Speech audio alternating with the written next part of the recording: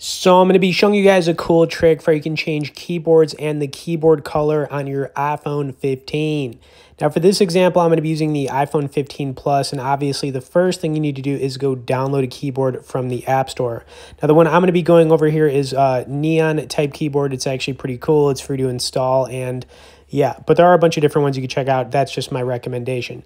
Anyways, when you have your keyboard installed, you just want to go into your settings, click General, and then you want to click on keyboards.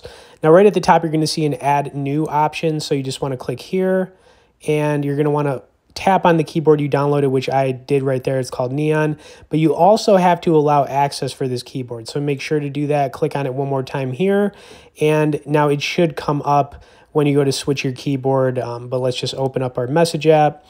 And you're going to see at the bottom here, all I'm going to do is tap this little globe icon in the bottom left-hand corner. And when I do that, it is going to switch things up. And how cool does that look?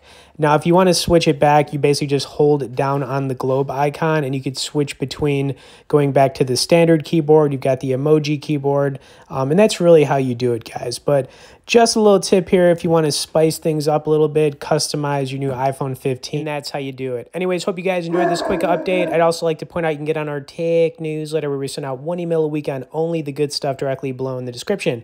As always, thanks for watching this, and we'll see you all in the next video.